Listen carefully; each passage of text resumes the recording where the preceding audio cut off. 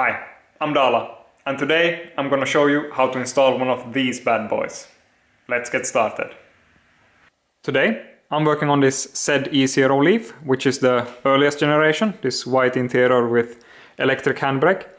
I'm actually doing a battery upgrade on this one, ramping it up to 40 kilowatt hours. And this vehicle needs a CAN bridge in order to complete the upgrade. So I'm gonna show you step by step how to install it here under the cup holder. So the first thing is to disconnect the 12-volt battery. And before you do that, you should close all doors and wait at least 2 minutes. Otherwise it will set some fault codes if you remove the 12-volt battery too soon. So yeah, I've done exactly that. So let's move inside the vehicle. So inside the car, start with removing the cup holders. This does not require any special tools, you simply pull up to remove it. Like so. Then there are some electrical connections inside that you have to disconnect. One.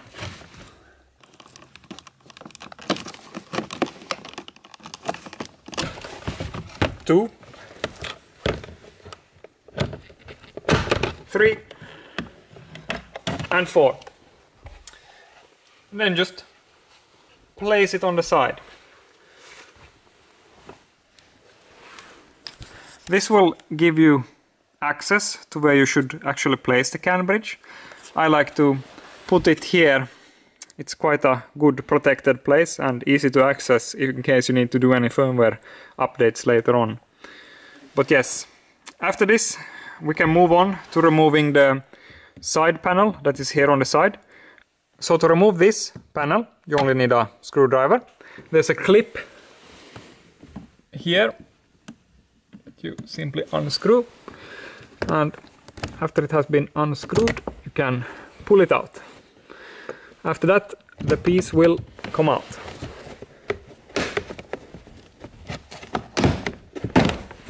Like so. Then, with the same screwdriver, there are a few clips here underneath. I can show you with the camera.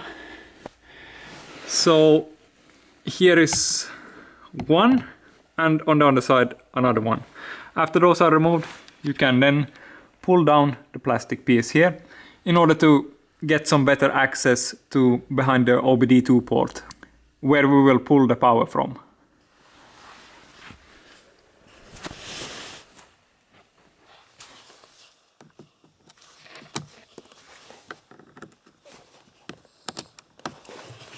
There is also a nut here, a plastic one at the end, which you can simply unscrew with your hands. After that, the plastic piece comes down. Like so.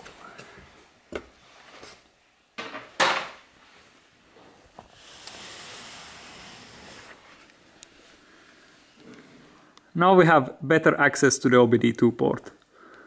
So here is where the actual splice onto the CAN will happen.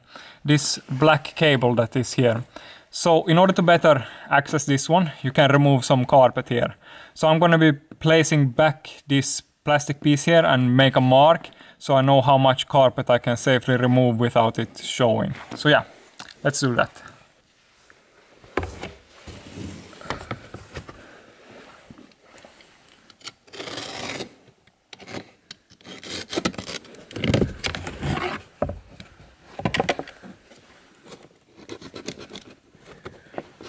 Be very careful when you're making the cut here so you don't accidentally cut into this cable.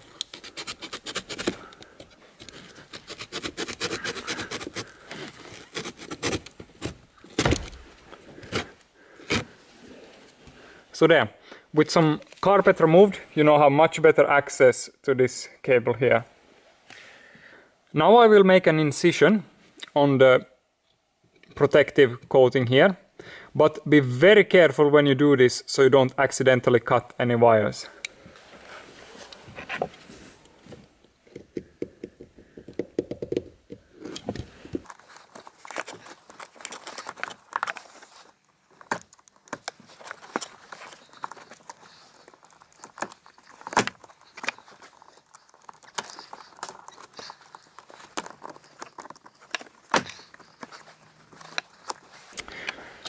Now with the outer sheathing removed, there is still some plastic tape around the cables, so very carefully remove this. It's a good idea to continue with this type of knife, but be very, very careful.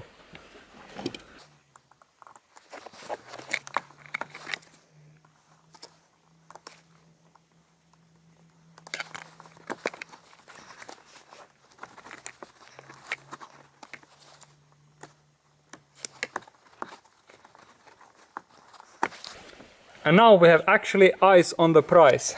So the CAN cabling is identified as this twisted pair. It is a green and blue wire.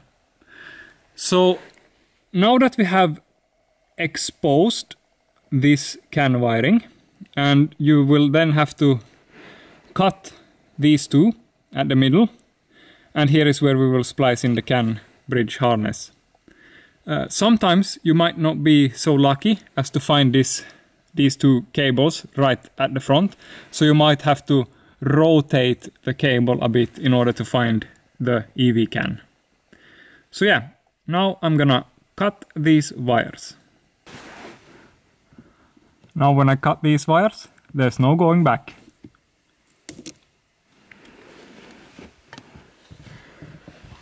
Now that the wires have been cut, I'm going to be stripping some of the insulation off to prepare the CAN wires to be soldered. You can also crimp the wires, but this is such a tight spot that it will be hard to get any tools in for crimping. I'm gonna be using this auto stripper in order to make life a bit easier. This is still a very tight spot, so you're gonna have a hard time here.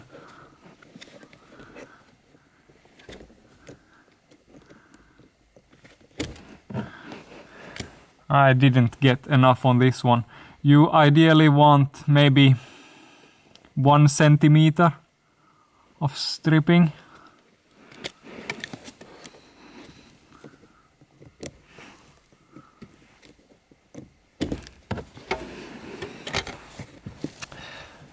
If you're having trouble like me, you might have to try to pull out some more cable.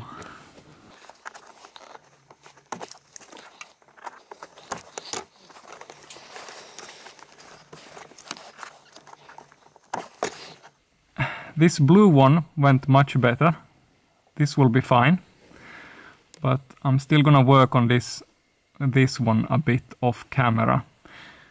But yeah, this is what you want to accomplish on both sides.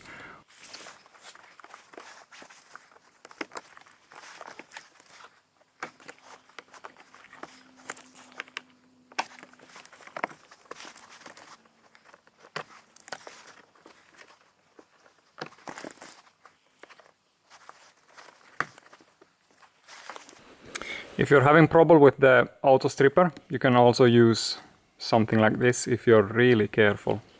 As you can see now, all the cables have been trimmed, and we can now start by soldering some tiny amount of solder onto the cables to prepare them for attaching the CAN bridge wire harness onto it. So now I'm gonna be pre-tinning the leads.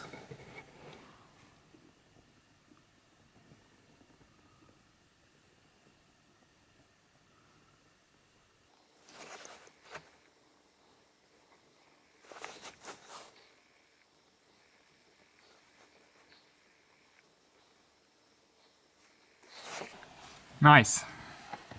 So let's look at the wiring harness that comes with the CAN bridge. It's actually quite simple. It's only 6 wires. And you'll have to excuse me, my label maker ran out of labels, so it's just marked with painter's tape this time. But yeah, so the CAN bridge actually only needs power, which is this red one. It should have 12 volt constant. Then it is ground, which is this black cable. And then it's just 2 sets of CAN wires. It's one for the battery, labeled CAN 1, and one for the vehicle, labeled CAN 2. So now I'm gonna show you how to install this in the car. So now with the CAN wiring all prepared, I'm gonna be snaking in this wiring harness, and I'm gonna be feeding it in here and up into this compartment, which is kind of hard to do one-handed, so I might be able to do it one-handed. Let's see. Let's do it like that, and so. So basically I just snaked it in there, and now the connector is residing up here. So do it with enough slack so that the CAN bridge can be placed somewhere here inside. But we're only going to be doing a really short run for the CAN wiring. As you can see, the harness that comes with the CAN bridge is like really long to accommodate for all models. But really we're going to be cutting it someplace here so that we can do the splice here. So yeah, I'm going to cut this to length. Okay, so with the ground and positive a bit out of the way, it's now easier to see where we actually want to make the cut. So the CAN wiring is labeled with CAN 1 and CAN 2. So this CAN 2 is the one that will be going up, and the CAN 1 will be going down.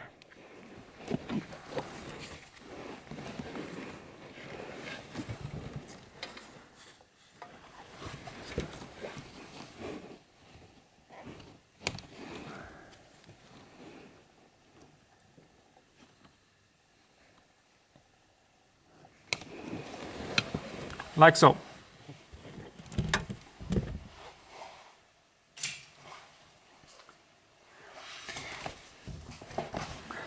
Now that the cables have been cut to length, we can take the wire strippers and also pre-tin both ends of this harness.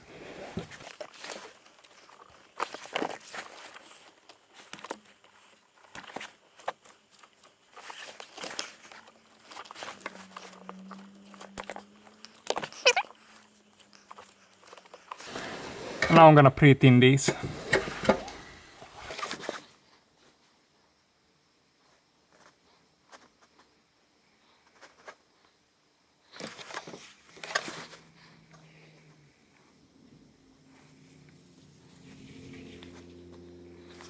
And we are done. Now we can cut some shrink wrap.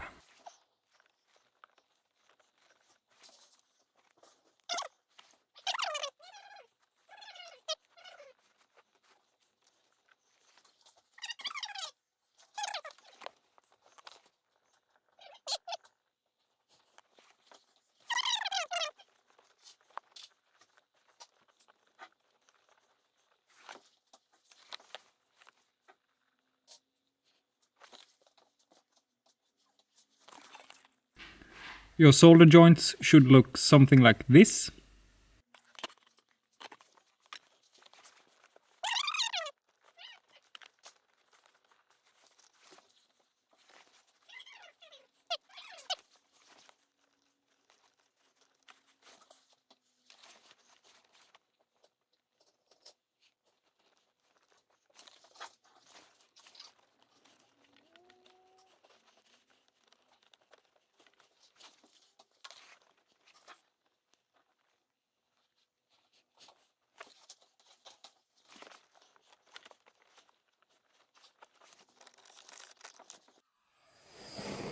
I'm gonna be using a hot air gun to melt the shrink wrap.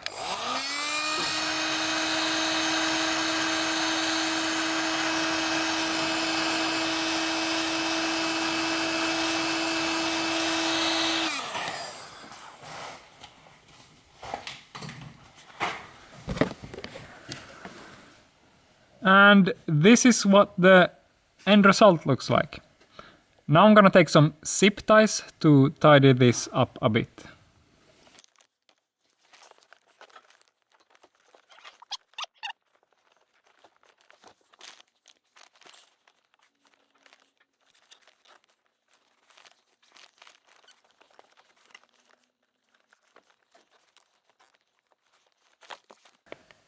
So the zip ties will prevent the solder joint from wearing out prematurely. If the wires are constantly moving back and forth, the wires will start to fray. I can put up a picture on screen what that looks like. So it is very important to do this step. So next up is installing the ground cable. That's the black one, labeled ground. I'm gonna be using this bolt here, and I'm gonna be crimping on this butt style connector and using that. So let's go.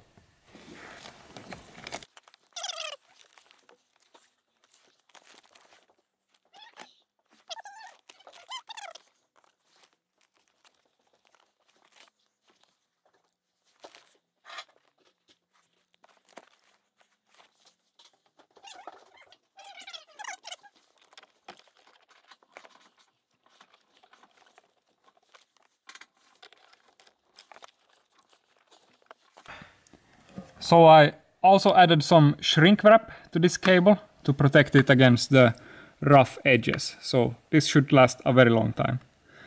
So the final cable to install is the 12 volt feed. Here I'm gonna be using the OBD2 port, which has a constant 12 volt feed.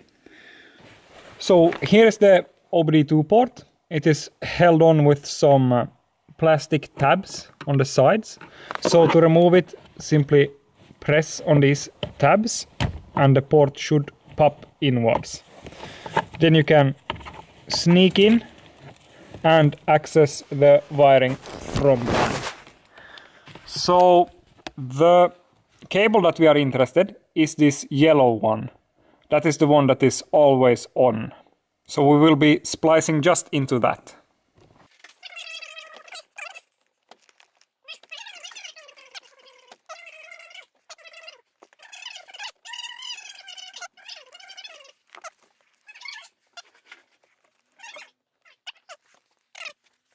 So a really nice way to splice into this cable is to strip off some insulation and separate the two halves and make it sort of a needle thing.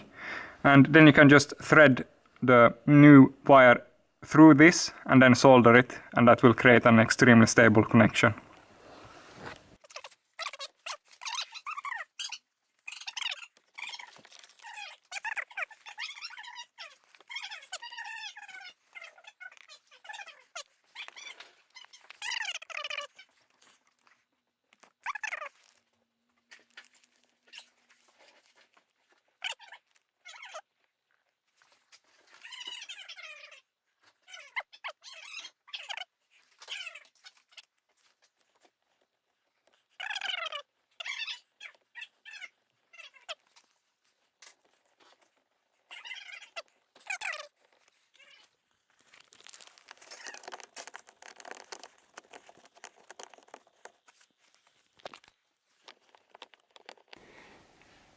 So the final step here is to just use some more zip ties and attach this 12 volt feed here above, just so it doesn't chafe on anything.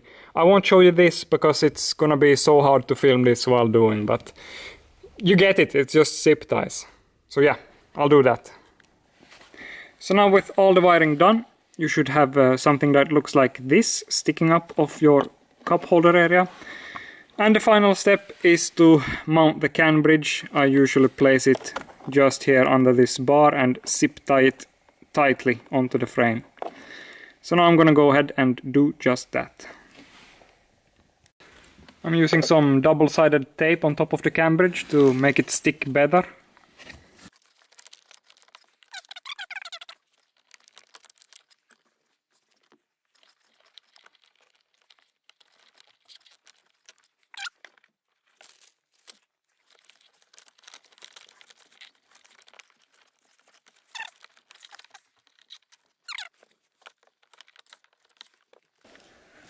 And voila, we are done. CAN bridge is installed. Now just to reinstall the cup holder. Okay, so I have reinstalled the panels, and now it is time for the first startup with the CAN bridge.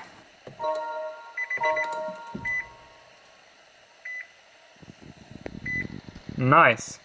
The CAN bridge install was successful, and also the battery upgrade was successful. This old Leaf now has quite the respectable range. Nice. So I hope you liked this video and learned something as well. Now you should be confident enough to go about installing a CAN bridge on your own vehicle. Until next time!